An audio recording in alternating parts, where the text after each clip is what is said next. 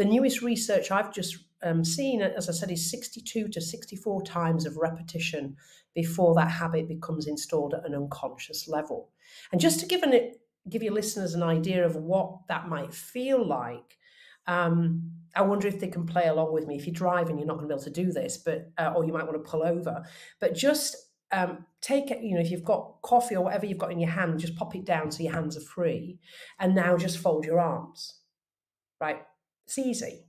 Everyone would have just been able to fold their arms very, very easily.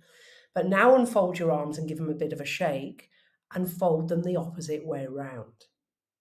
Now that's much trickier because when I ask you to fold your arms the first time, you've got a programming for how you fold your arms. It happens automatically. You do not need to think about it. That's just like ordering coffee, 2 flat whites when I know I'm drinking green tea. When I ask you to fold them the other way around, we've got to get the conscious mind involved. So that's not habitual. Now we've got to think about it. And this is what it's like when we're creating new habits. We've got to be consciously mindful to make that decision carry in order for it to eventually become unconscious.